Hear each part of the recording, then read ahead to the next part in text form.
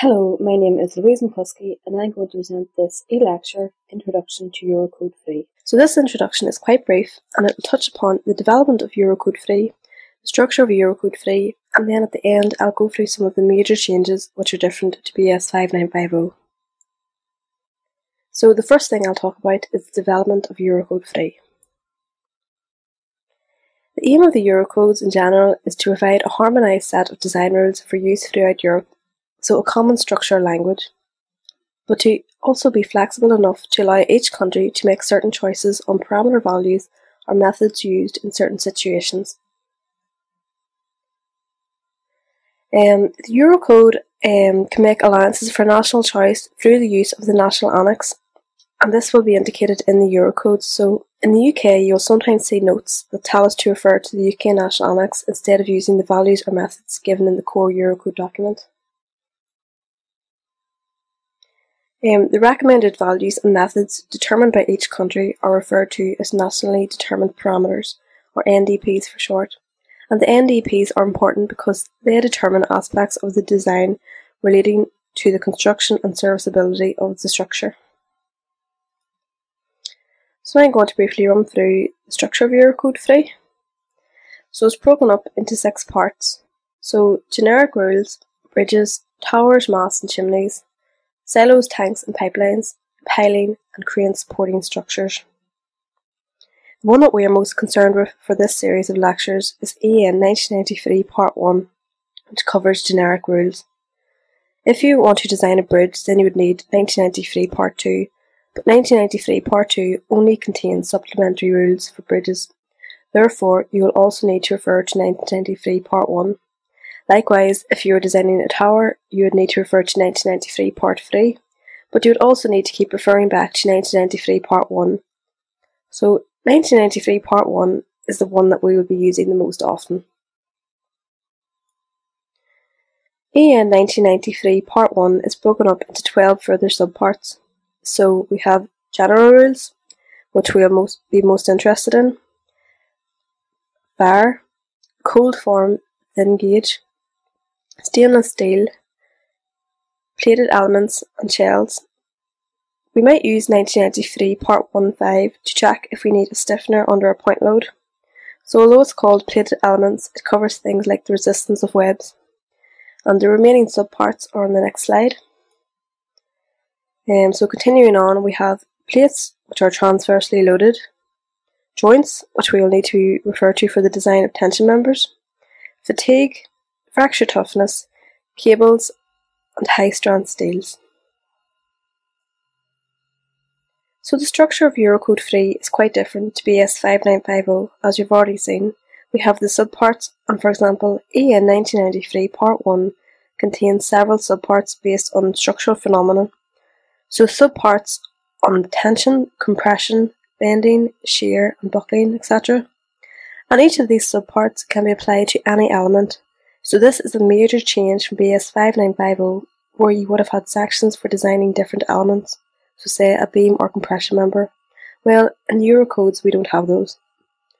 So if we were designing a beam, we would need to look at the subparts relating to bending, shear, and combined bending and shear.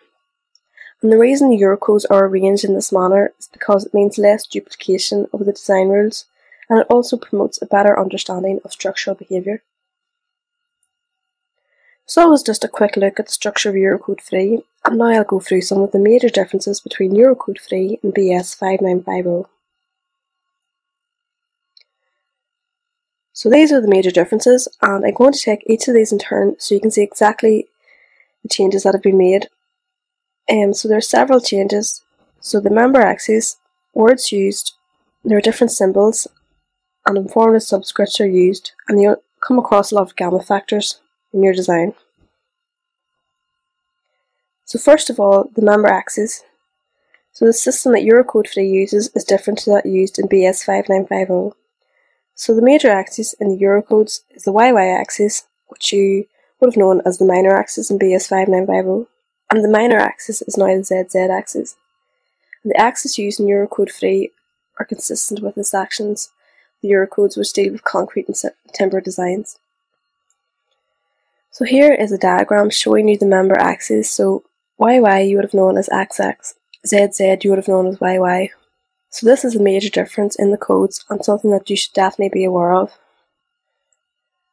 The next change is the use of different words. So instead of design loads or forces, we're now dealing with actions and effects. You might come across permanent and variable actions, so those you would know better as dead and live loads respectively. Verifications are carried out to make sure the resistance, so the capacity, is sufficient against design actions. Another change is the use of different symbols and the inclusion of informative subscripts. So for example, the elastic modulus is indicated by the EL subscript and the plastic modulus by PL. So it means that symbols are quite meaningful. Due to the member axes changing, terms which were about the major and minor axes, like the second moment of area, will change. So IX becomes IY and IY becomes IZ. A lot of the symbols used to identify section properties have also changed. So, as I said, a number of the symbols used to identify section dimensions have changed. So, for example, the flange thickness in Eurocode 3 is TF compared to capital T in 5950. The web thickness is now TW compared to small t. H is used for the depth of the beam, and you can see that there are a couple of other changes to be aware of. So I've already touched upon the informative subscripts used in Eurocodes. So symbols followed by the subscript ED means that it's a design effect, and if it's followed by RD, then it's design resistance. So, for example, N is the term for axial load. So if it is followed by the ED subscript, then it's a design axial force. But if it was followed by RD, then it would be the design resistance to an axial force. In some cases, the symbols can be quite long-winded, so it can make expressions seem longer and more complex, but the informative nature of the subscripts is definitely a benefit. Eurocode 3 defines the following material coefficients. So you have the modulus of elasticity, E, equal to 210 kilonewtons per millimeter squared. The shear modulus is approximately 81 kilonewtons per millimeter squared, and Poisson's ratio is 0.3. The value of the modulus of elasticity used in the Eurocodes is slightly higher than that used in BS 5950, so there you would have used 205 kilonewtons per millimeter squared.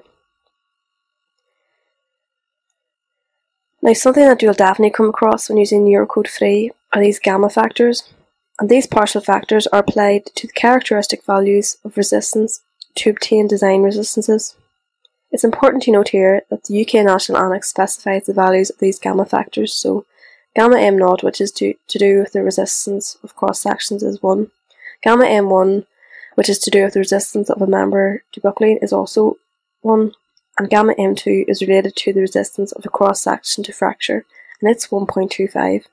The reason it's higher is because it reflects the undesirable nature of this failure mode. So those are the gamma factors, and you will constantly have to use those when designing steel structures to Eurocode 3. So the UK National Annex tells us to refer to the product standards to get the nominal values of the yielding ultimate tensile strengths for hot rolled steel sections. So here's just an extract from Table 7 from EN1993 Part 2. And so you can determine the nominal strengths by the thickness of the steel and the steel grade used. There are some notable omissions from the Eurocodes, so here are a few of the main ones. So for the design of compression members, there is no guidance given on how to calculate the effective length, so I would recommend that you use the ones given in BS 5950. There is no guidance on how to calculate the critical moment MCR for the design of unrestrained beams, so you'll have to refer to the NCCI document, and that stands for Non-Contradictory Complementary Information, and the document that you will need to refer to is SN003.